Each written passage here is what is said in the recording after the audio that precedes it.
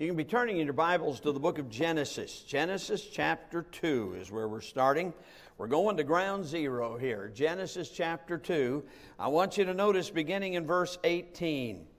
And the Lord said, "It is not good that man should be alone. I will make him an helpmeet for him.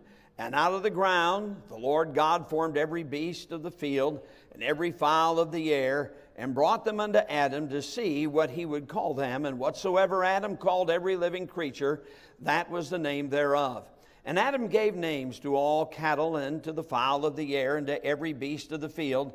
But for Adam there was not found a helpmeet for him. The Lord God caused a deep sleep to fall upon Adam, and he slept. And he took one of his ribs, and closed up the flesh instead thereof. And the rib, which the Lord God had taken from man, made he a woman, and brought her unto the man. And Adam said, This is now bone of my bones, and flesh of my flesh. She shall be called woman, because she was taken out of man. Therefore shall a man leave his father and his mother, and shall cleave unto his wife, and they shall be one flesh. And they were both naked, the man and his wife, and were not ashamed." Now, if you read back a little bit earlier, back at verse 15, after he created man, the Bible says this, "And the Lord God took the man and put him into the Garden of Eden to dress it and to keep it. And the Lord God commanded the man, saying, Of every tree of the garden thou mayest freely eat, but of the tree of the knowledge of good and evil thou shalt not eat of it, for in the day that thou eatest thereof thou shalt surely die." Now you'll notice that God gave that command to Adam before Eve was even ever created. And of course it was man's job to pass along that message to his wife once that she was created as well. In chapter 3 we have the fall of man, where Adam ate of the tree, and it was given to him by his wife of all things. But the scripture says this in Romans 5:12, "Wherefore as by one man sin entered into the world, and death by sin, and so death passed upon all men, for that all have sinned." They did a little study not too long ago trying to figure out who was ground zero of the COVID-19 or the Chinese virus here in the United States. And it was a Chinese man that had flown in, evidently, in Washington State is where they pinpoint this man. Don't know his name, don't know what became of him, what happened, don't know if he recovered from it or he died from it. Not sure what the story is on that. But they say he was the first one. Now, I doubt that all of the cases of this virus started with this one man. He was the first, but there were obviously others who came into the country from different ways who also were positive for the virus, and that helped to spread it. But you see, not everybody's died from that virus. But what Adam did caused every man to be born to die. Again, Romans chapter 5 and verse 12. "Wherefore, as by one man sin entered into the world, and death by sin, and so death passed upon all men, for that all have sinned." What a pandemic. It's a death sentence for everybody. All because God said, don't eat. Adam ate. He died. And as the federal head of mankind, we find that death has been passed on to all men. Now, let's have a word of prayer. And we're going to get into this story of Adam and Eve and find some lessons that are very, very relevant for us today. Let's pray. Father, we come to you now in the name of the Lord Jesus, and I beg you again tonight for the filling of the Holy Spirit of God. Take the message as it's preached. Take the truth of Scripture and drive it home to hearts, we pray, for we ask it in Jesus' name. Amen. I read an article the other day, true or not, I don't know. I don't know what to believe on the internet and what not to believe on the internet. But they said that the people of Wuhan over in China, after they were put into their homes for several weeks, and when they finally got released from their homes, that their divorce rate went up. Evidently, they found that it wasn't so easy living together when it really means living together all the time. And who knows what it's going to be in the United States when all these shutdown things where people are not supposed to leave their homes and so on, when that takes place. But what about Adam and Eve and all the heartache that they caused? You realize that for Adam and Eve, they had so many benefits that we don't have. They had an absolutely perfect environment. Here they were in the Garden of Eden, created by God for them. No sickness, no death. They didn't have any in-laws to deal with. Think about that. No mother-in-law, nothing like that for either one of them for that matter. They were created by God. God spoke with them every day. God would appear in the garden and actually speak with them every day. What a close relationship with the Lord they had had. There was no wickedness going on around them to influence them.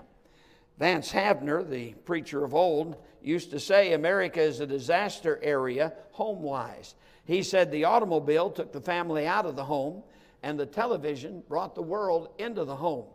Now, you got both of those things going on today. Of course, a lot of people are being made to stay in the home, but unfortunately, they're bringing so much of the world into the home by sitting there and watching, especially a lot of the trash and sin that they do. But think about this with Adam and Eve. There was no crime, there were no police, there was no pornography, there was no cursing, there was no alcohol. They had a much smaller Bible. It was just a verse or two. They were told that they were not to eat of the tree of the knowledge of good and evil. The day they did, they would die. They were told to be fruitful and multiply. And that for the others to leave father and mother and cleave unto their wives. You see, and they were told that they could eat of every tree of the Garden of Eden except for that tree of the knowledge of good and evil. You say, preacher, what are some of the lessons we can learn from this ground zero? Well, number one is this: simple obedience is what God wanted. God said, don't eat of that particular tree. Now, they had plenty to eat of. There was no food shortage. There was no need to run down to Walmart and buy all the food that you can possibly get so you can eat for the next year. God was going to provide for them, and God did provide for them. But something about that one tree that they were fine with until, of course, somebody tried to call that one exception to what they could do, tried to call that to the forefront of their mind. Then they ended up eating it. All God wanted was simple obedience. If you go over to chapter 3 and verse 11, God has now appeared to Adam and Eve after their sin. It says, and he said, who told thee that thou wast naked? Hast thou eaten of the tree whereof I commanded thee that thou shouldest not eat? All God wanted was obedience. And may I say, that's what God wants today. He wants obedience. He wants us to simply to walk according to His Word.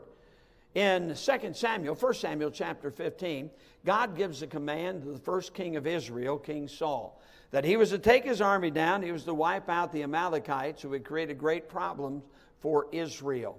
And he took his army out, and he did that. By the way, he was supposed to destroy everything, all the goods that they had, all the people, all of that. But he didn't do that. He killed most of them. He killed most of what they had as far as spoil was concerned. But he brought a bunch of it back, and he wasn't supposed to do that. God appeared to Samuel the prophet and said, Saul has turned back from following me. Samuel goes down. He says, you've not obeyed the voice of the Lord thy God. And Saul said, I have obeyed the voice of the Lord. And Samuel said, well, then what meaneth the bleating of the sheep that I hear?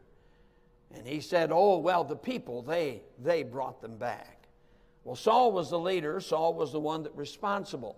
And he says, oh, well, they brought those back to sacrifice. Now, I want you to get what God had Samuel say to Saul right there.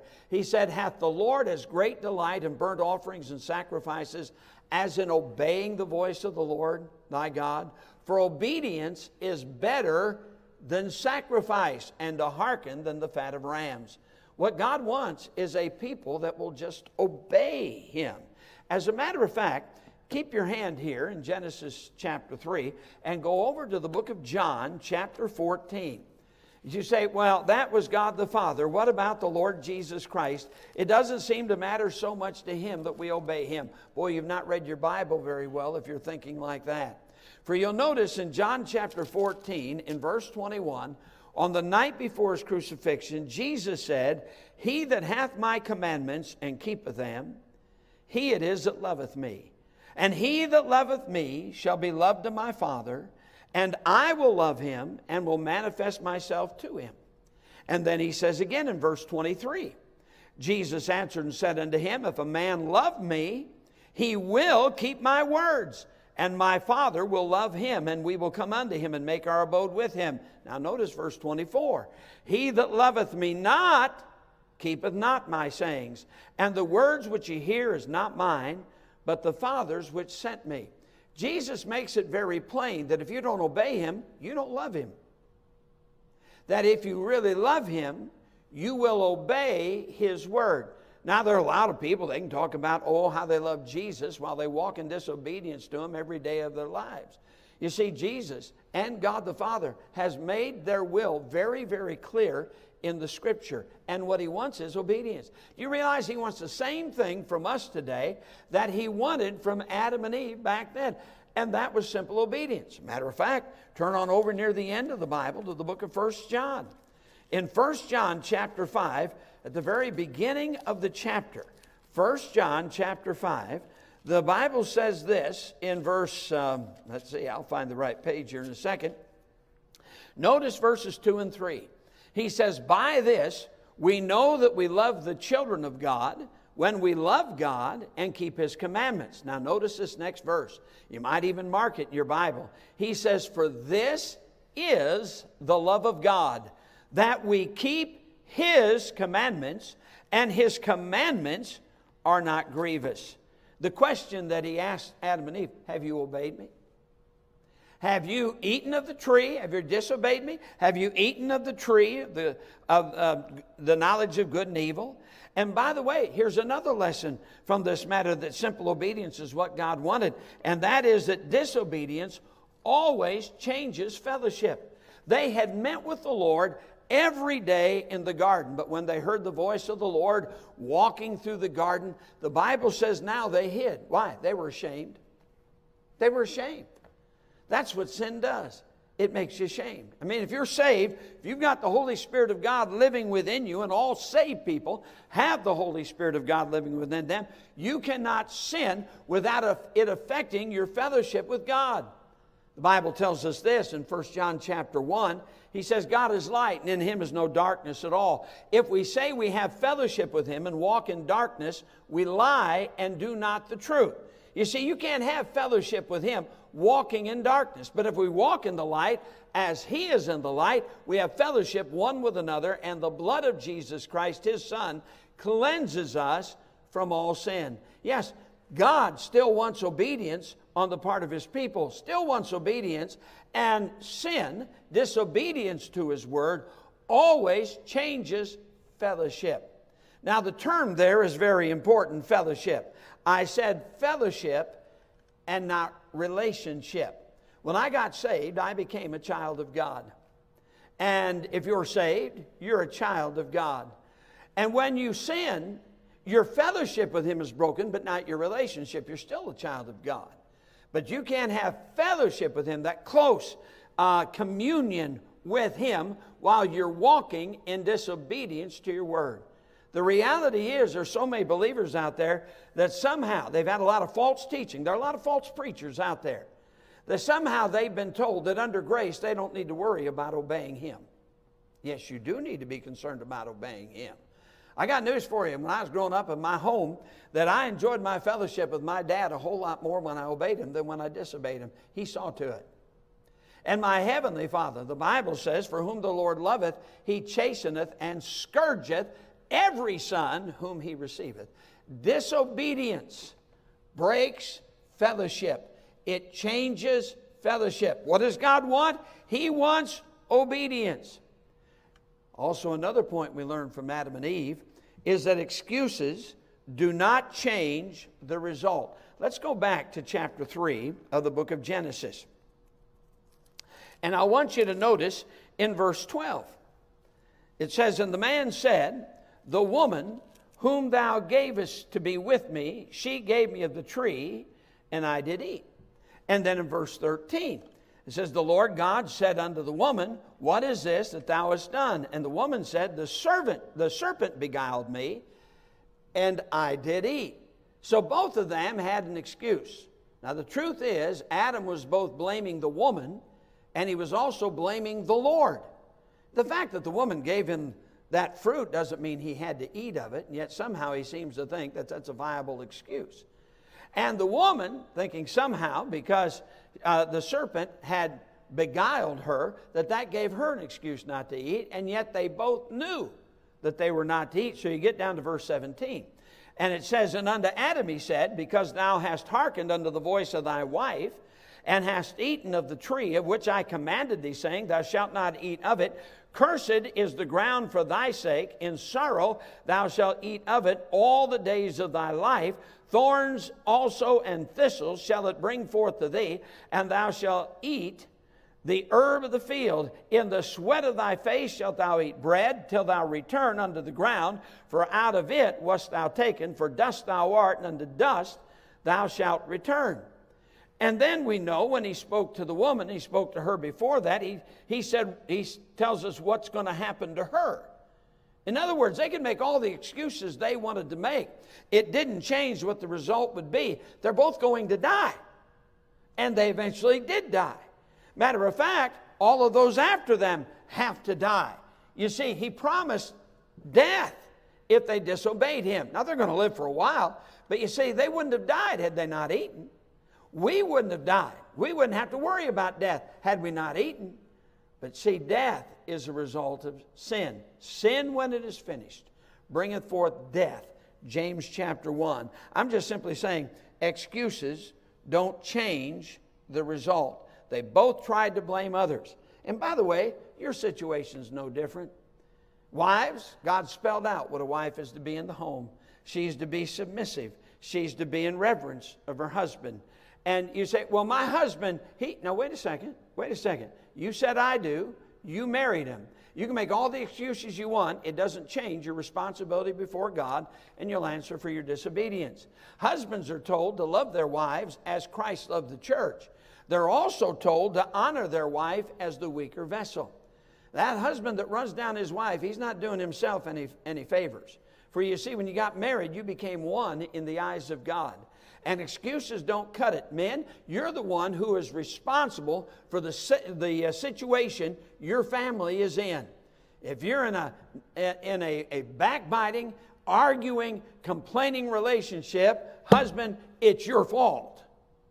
That's what the Word of God teaches. You are responsible. The point is, excuses don't change. It's amazing how many people give excuses for having a bad marriage, for having a bad home life. But they won't do anything to make it better.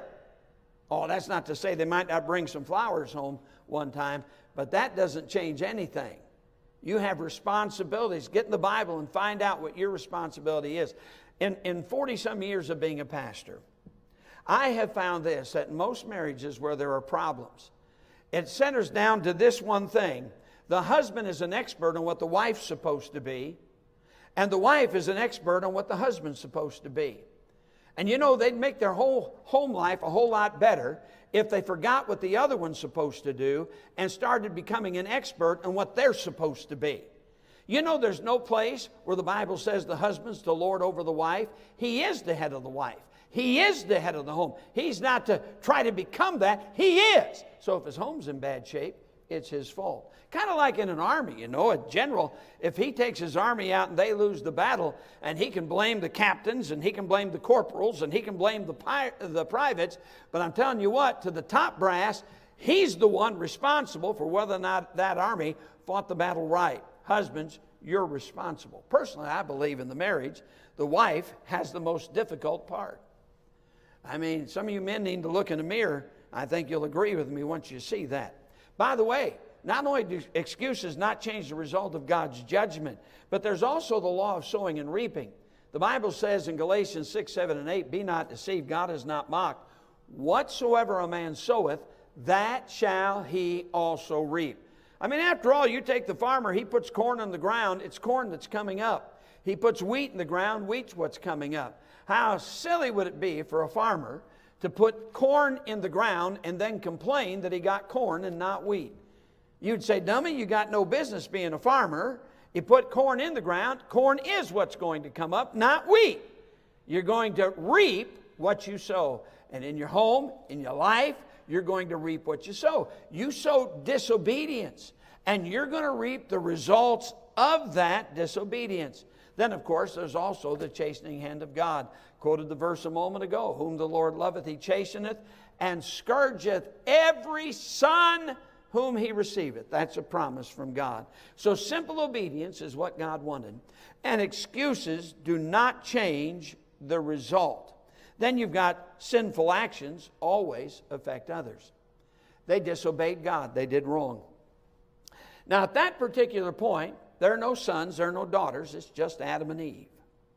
And they could say, well, this is only on us. No, it's affecting me today. I'm going to have to die because Adam and Eve, way back then, disobeyed God. As a matter of fact, everybody ever born through the line of Adam, and that's everybody, has to die. Again, wherefore is by one man sin entered into the world, and death by sin. So death passed upon all men, for that all have sinned. I'll tell you what, it's absolutely amazing to me, these people that drink, and they say, well, listen, that's my problem. Nobody else should be concerned about it. Well, tell that to the people that are maimed and killed on the highways. Tell that to their loved ones by the drunk drivers that are out there. And by the way, you don't have to be drunk to be affected. One drink affects the brain. It's as simple as that. One drink. You say, but I won't be drunk yet. I think all drunks think they drive better when they're drunk. But they don't. I remember when I was pastoring up in Manchester, Tennessee, I'd preach at the Coffee County Jail on Sunday mornings and before the Sunday school at our church. And so the first thing I'd always say on that Sunday morning, because I knew there'd always be people in there that had been picked up for DUI the night before. And I'd always say to the men that were seated out before me, I'd say, let me just say right off, if you're here for DUI, I thank God they caught you. I'm glad you're here. This is where you belong. Because when you got in that car after drinking, you put my life in jeopardy. You put my wife's life in jeopardy. You put my children's life in jeopardy. I thank God that you are here.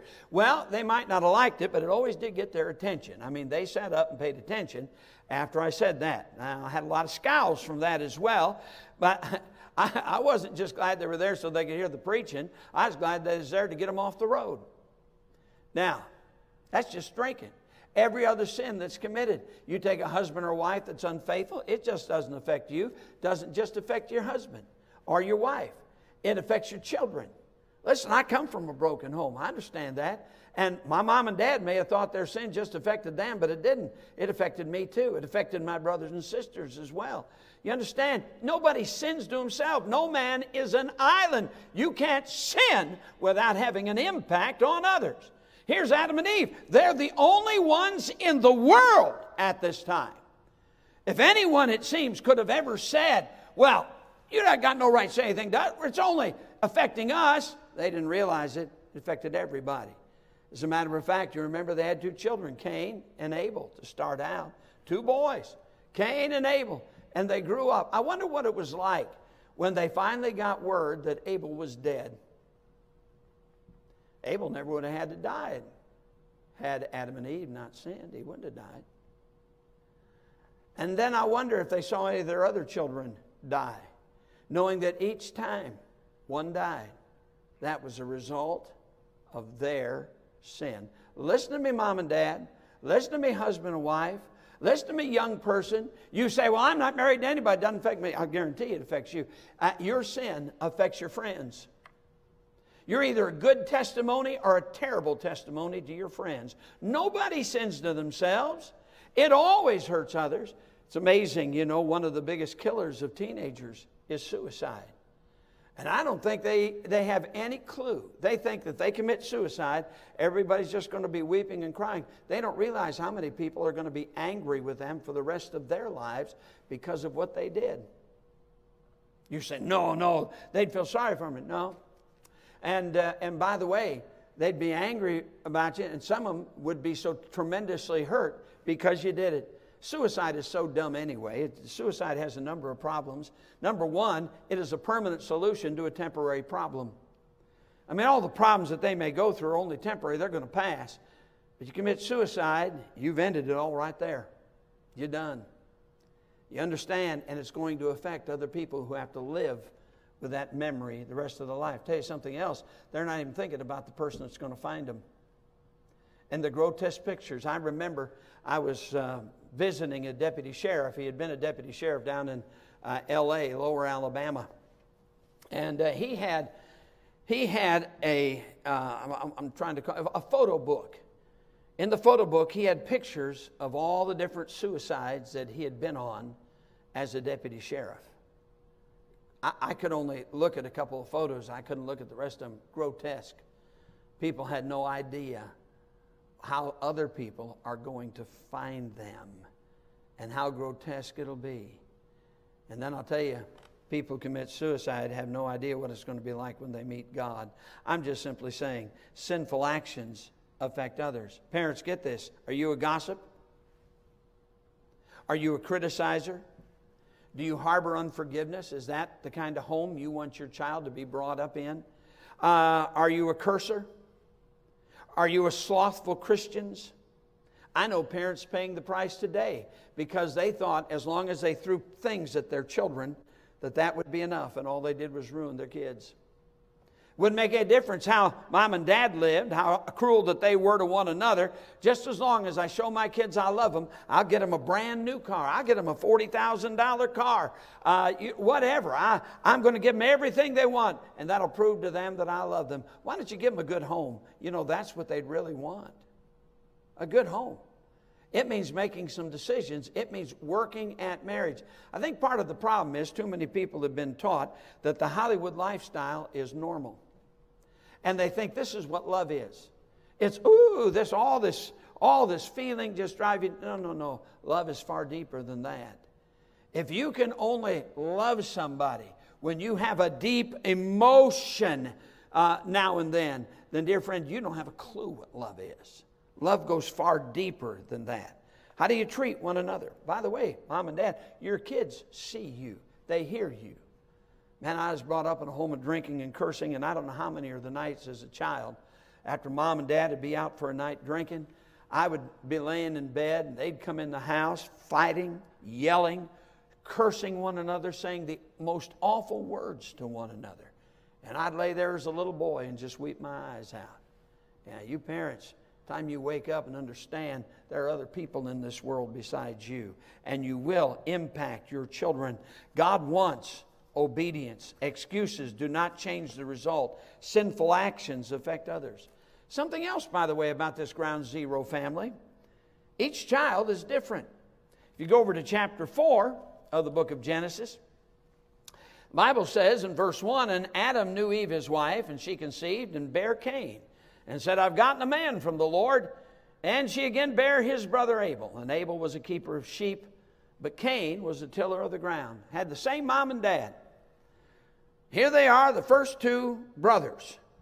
So they're brought up in the same moral system.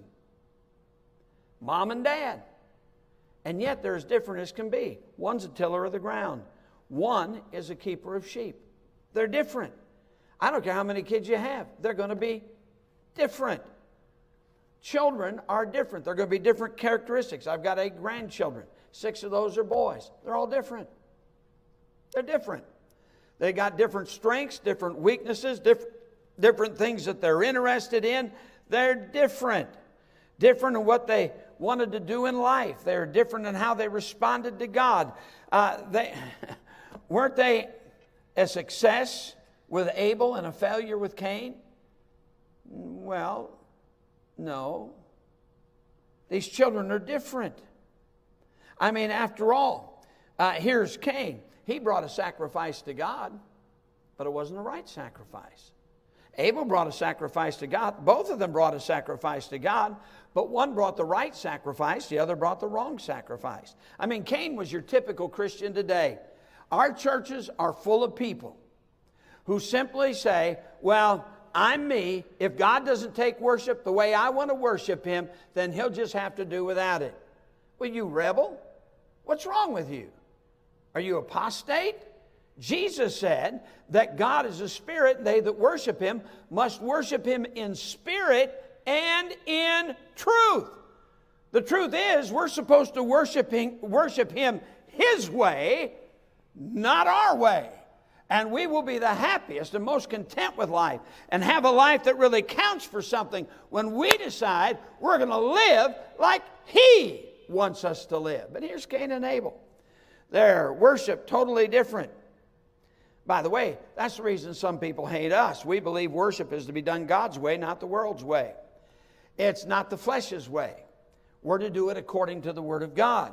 We're to worship Him according to the Word of God. Absolutely amazing to me. People will take music that appeals to the flesh completely, drives the flesh from the dancing. I mean, listen, I was a rock and roll disc jockey. I can remember, and by the way, that was in the latter part of the 1960s, country western disc jockey, first part of the 1970s, and I got saved right there in the very beginning of the 1970s. I saw the disco craze come in, and the nightclubs with the lights, and with the smoke machines coming up.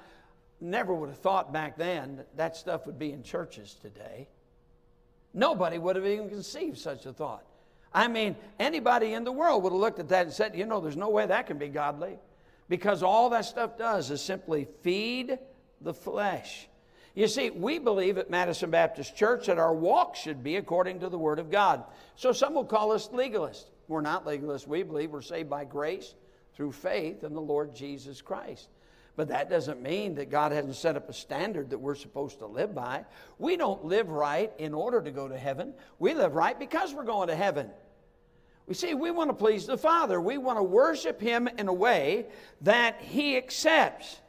Now, no matter how different children are, some things are still the same. They're still to obey God. Ecclesiastes chapter 12 and verse 1 begins by saying that it's good for a child. I'm sorry, I just lost it. It was in my memory a second ago, and I just lost it. So let me go to Ecclesiastes. And in Ecclesiastes chapter 12 and verse 1, you can be turning there too with me. That's right at the end of the book, the last chapter of the book of Ecclesiastes. Verse 1 says, "Remember now thy Creator in the days of thy youth, while the evil days come not, nor the years draw nigh, when thou shalt say, I have no pleasure in them." So he says, remember thy Creator in the days of thy youth. There's a reason why God says we're to bring up our children in the nurture and admonition of the Lord. It's all right for one to be a tiller of the ground and another one to be a keeper of sheep. That's okay. It's all right for one to be a woodworker or an artificer. It's all right for one person to be a ditch digger, another person to be an office worker. That's all right. That's okay. Nothing wrong with that. But you see, they're still to worship God in holiness and in righteousness and walking according to His Word. That doesn't change. So you get to the end of the chapter. In verse 13 of chapter 12 of the book of Ecclesiastes, let us hear the conclusion of the whole matter. Fear God and keep His commandments, for this is the whole duty of man. For God shall bring every work into judgment with every secret thing, whether it be good or whether it be bad. See, children are different educationally, temperamentally, vocationally, and in personality. Now, let me just warn some of the Christian parents, don't get caught up in the weird stuff. There's a lot of different thoughts about some very strange stuff that's out there.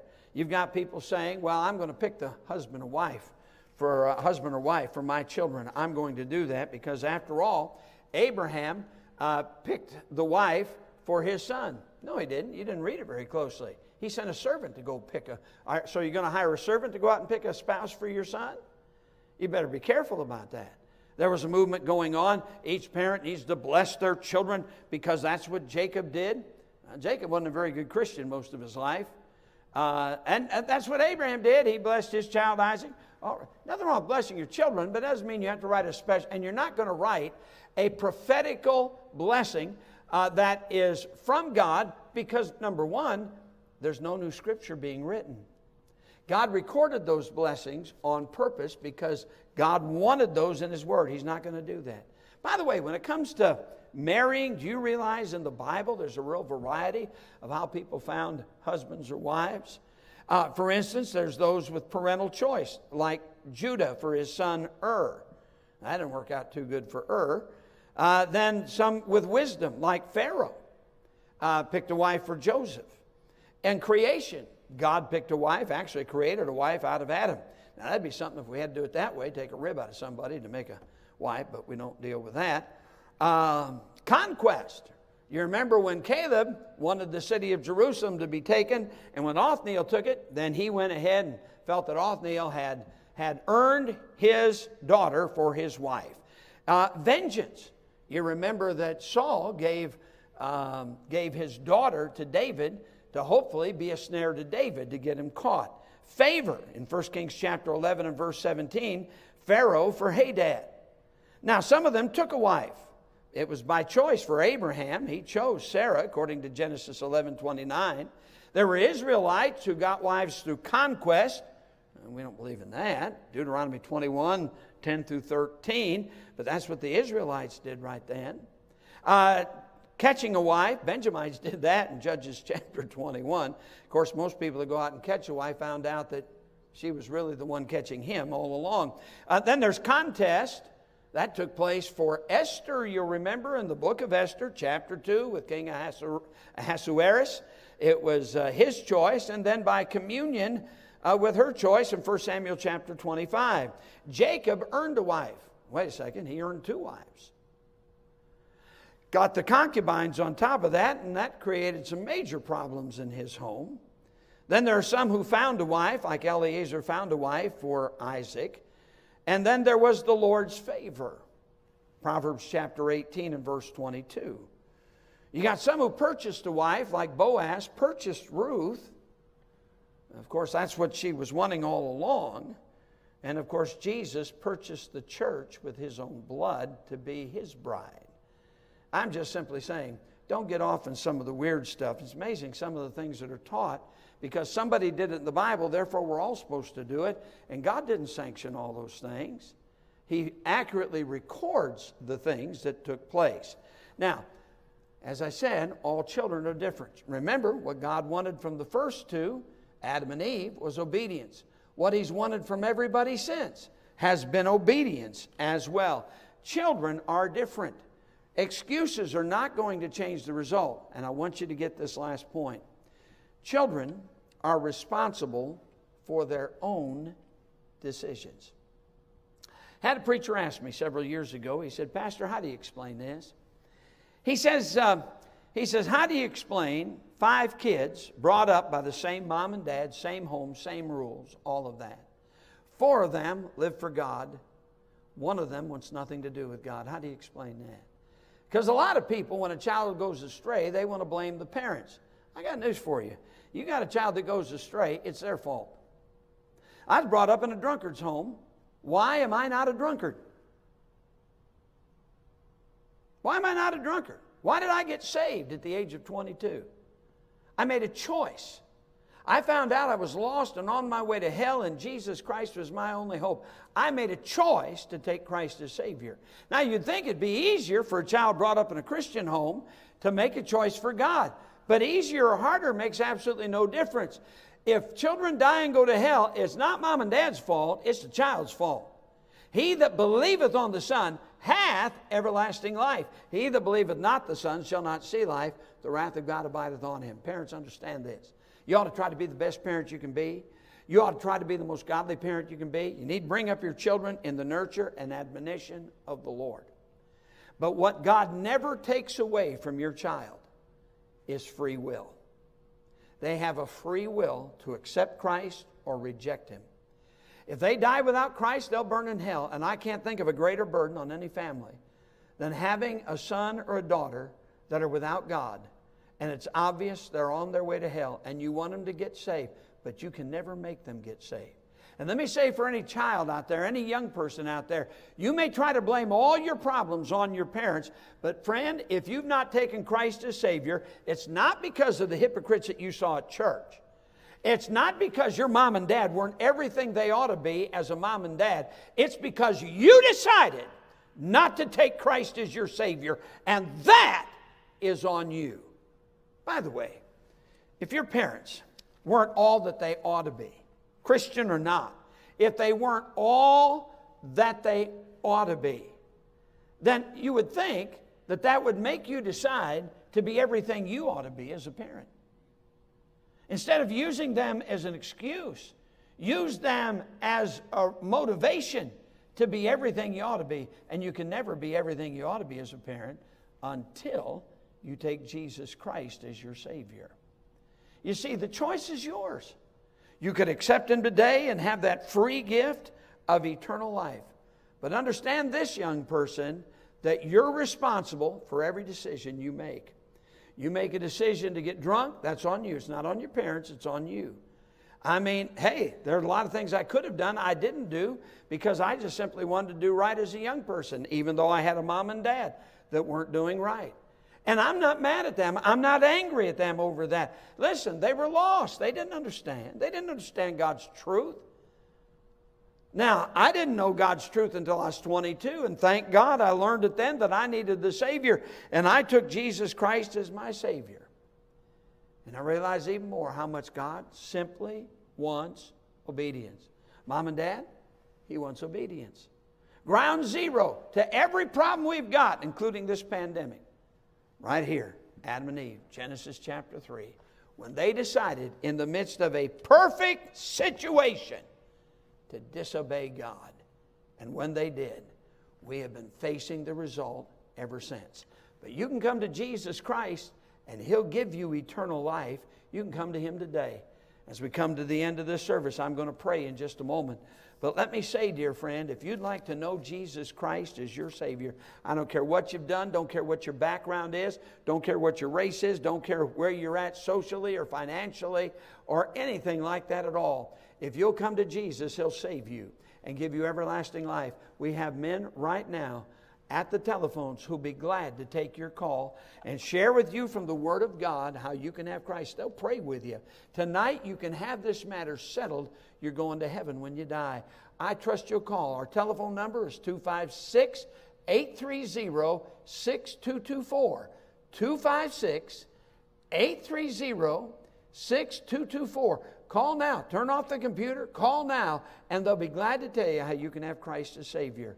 Christian, you need somebody to pray with you, maybe to pray with you about your children, pray with you about your family, pray with you about your walk with God. We have people at the phone, staff members, who'll be glad to talk with you.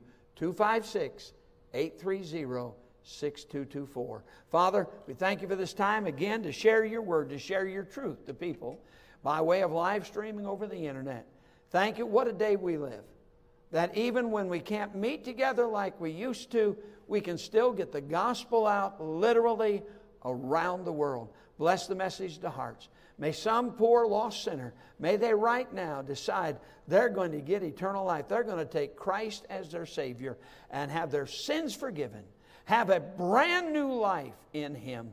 Oh God, do a work, I pray. In Jesus' name, amen.